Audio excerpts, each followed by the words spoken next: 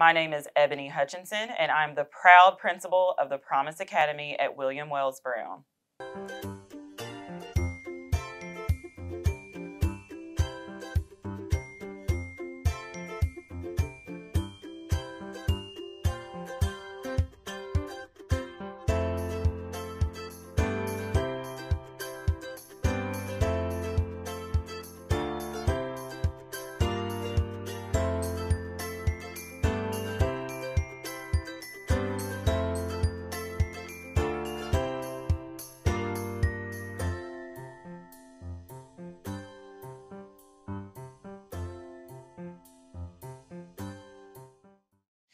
So William Wells Brown is definitely a family. We are a tight-knit community.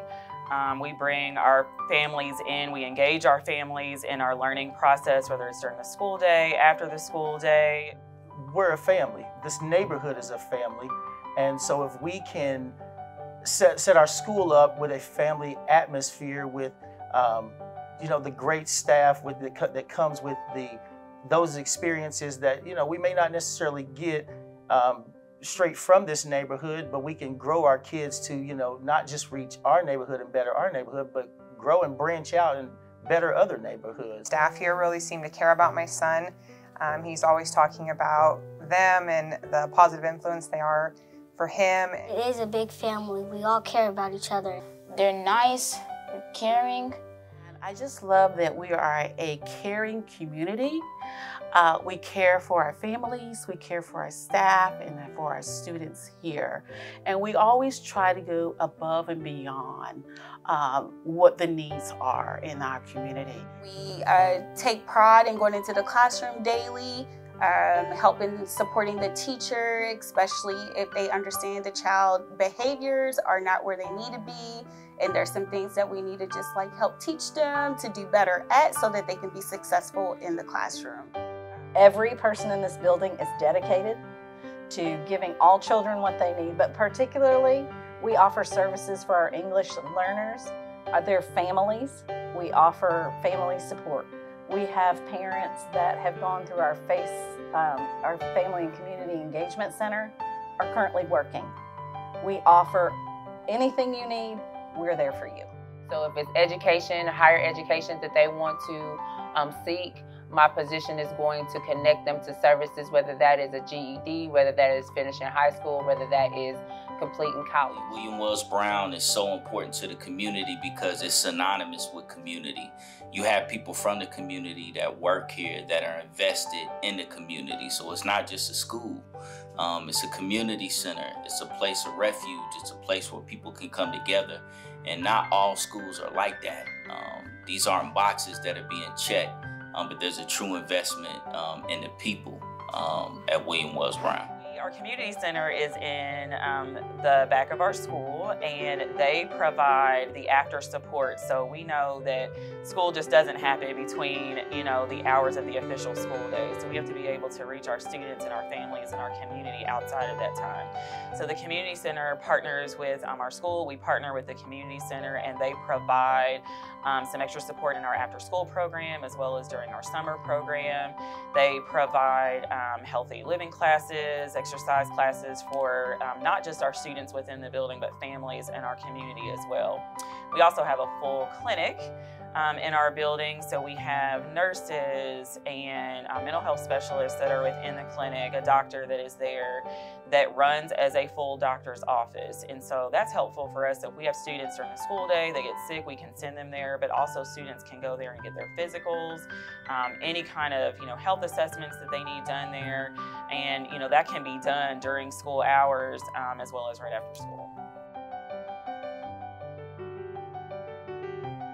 We could not do what we do without our community partners. They provide not only the physical things that we may need, but also just support. Yeah, William Wells Brown is vital to the East End community. I think the word important may be a slight understatement. I feel like it's vital simply because there's a lot of history and a lot of rich history right here on this ground where William Wells Brown sits, having been a place where this was a predominantly black, low-income neighborhood. The inner city housing projects were here. We refer to them as Brick City, but it was Bluegrass Aspendale housing projects.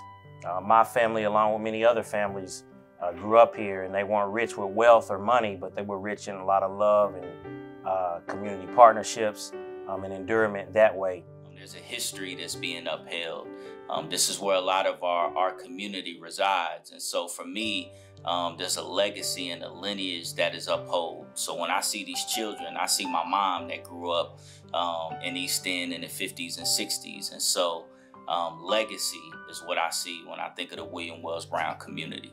For myself, it's more of an honor to be able to partner. I used to play ball out here, you know, spent a lot of time out here growing up. And so to see the changes that East End has gone through historically, even in recent history, and then to see how this has come to a flashpoint and the role that William Wells Brown has in keeping this firm East End community together, it's definitely been an honor to me as a community partner to be a part of it.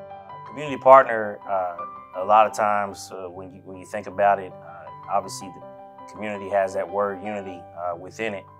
And so for me, I think about unity and what that means, and bringing people together, bringing resources together for the bettering, obviously, of the community. So in thinking about that specific word, you know, bringing the unity into different partnerships. I believe that partnerships is how you grow, both individually and collectively. So in order for both the school and the community to grow, the partnerships must be established in order to make sure that all the kids and their families are thriving. So my position at the school is to connect our families and students to community partners and build relationships among all three: family, school, and community. There's a professional aspect of community partnership. This is coming together to do programming. But then there's also a genuine partnership of like-minded individuals who all value cultivating a good community, and that's the feeling I get when I'm here at William Wells Brown. So we reach out to community partners who come in and volunteer their time, who share with our students about how they got where they are. They share with them about how they became an entrepreneur or how they started to work in law. So they share with them so that they understand that I may only be in, you know, elementary school, but this is where I can possibly be one day. Police Activities League partnership is vital because we need that positive interaction to better understand and know and have a compassion for the plight in people's lives and where they're coming from and what they might be dealing with at home as it relates to some of the things that they may have to make choices to engage in or not. And so it's vitally important for us to have that relationship and that positive interaction. I'm in partnership with William Wells Brown and PAL. Hey, both of us served this community for a very long time. PAL started in 1985, and it started in this community right here. East End is still one of the most underserved parts of Lexington, right? And so, again, I keep using the adage of it takes a village. And so I feel like people gotta support, we gotta lift ourselves up. If we don't, who else will? And so I believe that's why it's important for community partners to come back into William Wells Brown and invest, because our kids need to see that it's possible. They need to see the other side.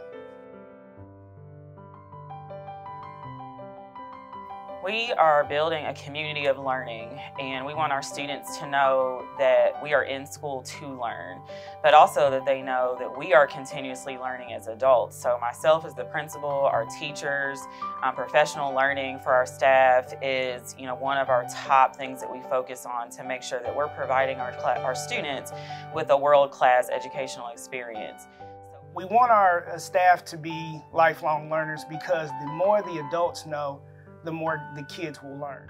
So at William Wells Brown, students are promoted and they identify as lifelong learners, and it's so important that our teachers do too. And Principal Hutchinson promotes that and urges us to find those professional development opportunities so we can better ourselves as educators. We are bringing in top-notch professionals that are coming in to train our teachers and staff to make sure that they are continuously learning, because we want our students to make sure that they are getting the best of the best. It takes a real leader like Principal Hutchinson to want to have an extra set of eyes and ears on what kids are receiving, because it is the chief responsibility of a principal to provide children with access to an instructional ecosystem or an instructional learning environment that's fully conducive to the process of teaching and learning. And sometimes roadblocks that administrators and coaches and teachers have to giving kids that access, sometimes it lies in leadership practices. So Principal Hutchinson has said, come on in and look at my instructional leadership practices. Tell me what I'm missing here. Help me to see my blind spots for the sake of the children and the families who are being served in the community. And so a leader who is, truly concerned about the community that they serve, they want an extra set of eyes and ears, not necessarily just to critique them, but to help them to develop themselves so they can pass that on to the teachers who are closer to the work of serving kids. I will say to you that the biggest thing that I have seen change here at William Wells Brown Promise Academy is that the culture is really about teaching kids the best that they can teach, and that students are learning and teachers are teaching every single day. This is my 3rd year here, and I have seen the growth from 3 years ago to now, and boy, are we changing and things are happening here. Absolutely. So we have, within our school day, we go an extended school day. We have Colts Time, which is creating, organizing, and learning towards success, where students are given choice as to what they would like to learn about during that time. We do a different session. We do 3 sessions per year. At the end of each session, there's an exhibition night where students are able to present their project-based learning to their families, to their peers, and to the community to share what they've learned during that time. So that's a time where our students are able to apply their learning. So they're able to put into context their reading, their math, their social studies, their science, their writing, all of those different subject areas into application to a project that they're able to share. It's a highly engaging time for our kids and our staff members, where we get to partner with community members and provide experiences for our students that they might not otherwise get outside of the school time.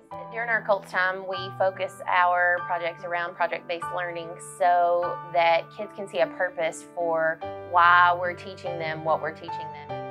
We've been doing art, and my art thing is like this. It's like over a little bit, it's under, and then these are just pushing together.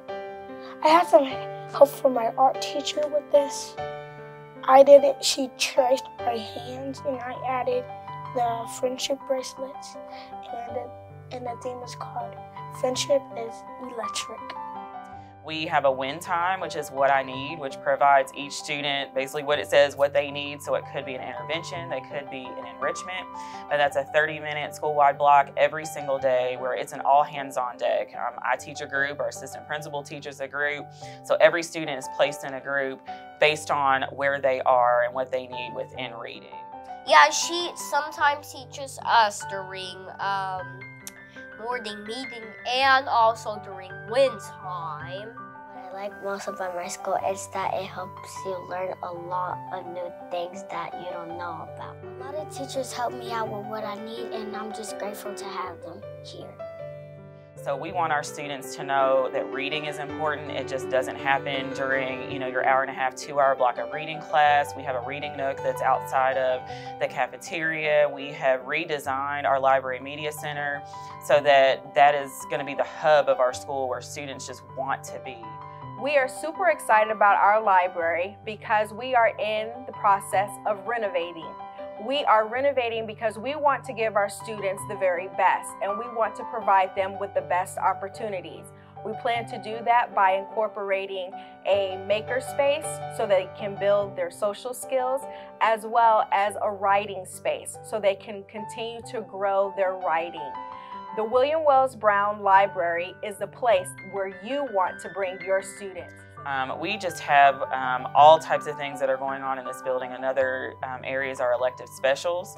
Along with our special area time, our elective specials, students are placed in smaller groups, and our specialists are able to provide a smaller amount of time for students that are more focused within their area. So for instance, our STEM teacher teaches robotics or coding. Our PE teacher could do a unit on golf. So each of those teachers are able to focus in our particular area of their content. In my classes, we do tons of different things to keep the kids engaged. This year we started coding with our kindergarten and first grade students using the brand new Sphero Indy robots. So kids are being introduced to coding at an early age. My favorite thing about William Wells Brown is that it's about specials, math, reading, STEM, music, library, and cults, and also elective specials. My favorite teacher is Mr. Wright, my homeroom teacher, because he pushes us to do harder when we're so we won't give up on ourselves. But they also try and make school fun for us. They have multiple field trips for us to go see places. For example, one time, one of my favorite ones was when we went to a water park. That was one of my favorite field trips that we went on.